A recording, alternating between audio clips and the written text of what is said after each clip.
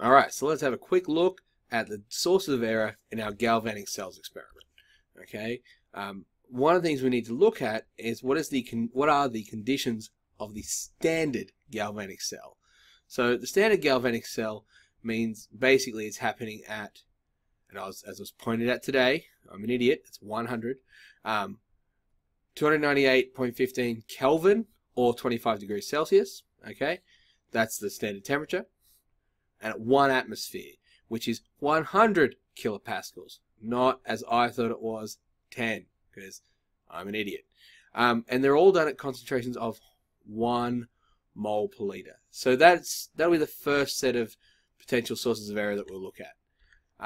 For example, the temperature. Basically, standard reduction potential is dependent on its temperature, so it's 25 degrees Celsius. If the temperature is too high, you'll get so if the temperature is too high, you'll get a lower voltage. Pressure, if gases are involved, like if you're using, say, a hydrogen cell, SRP needs to be set at, the SRP is done at 1 atmosphere or 100 kilopascals, and an increase in pressure will change the equilibrium, and we won't go into that too much now. That's more something for Le Chatelier's principle later on. Concentration, okay, so it's done at 1 mole per liter is for the SRP, standard reduction potential. If the concentration is higher, you'll get a higher electron flow. If it's lower, you get a lower electron flow.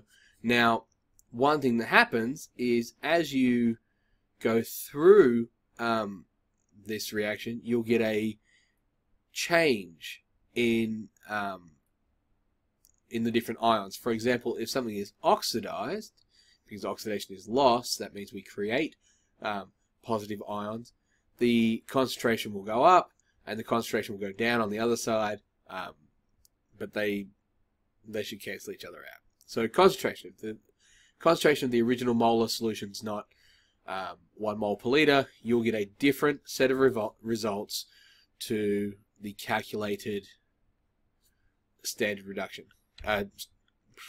cell potential. So, cell conditions. Basically, electrode crust. If you have crusty electrodes, which we did, it will decrease the flow of electrons because it all happens at the surface. Okay? It all happens on the surface of the electrode. So if it's got crust built on it, if they're tarnished, it will decrease the electron flow. And you can solve this problem by cleaning your electrodes. Now,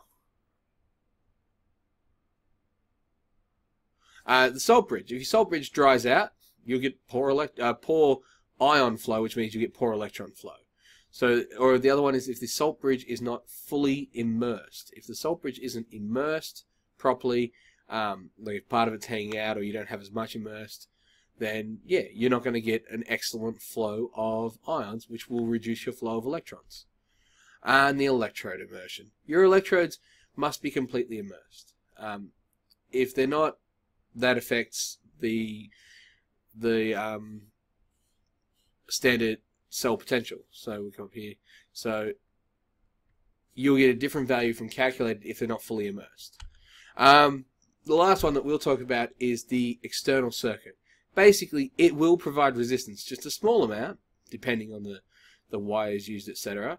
But it will provide a small amount of resistance, which means you'll decrease the electron flow. So what should actually happen? Most likely is you will have a value that is lower than the calculated standard cell potential. Alright, and that's it. See you later.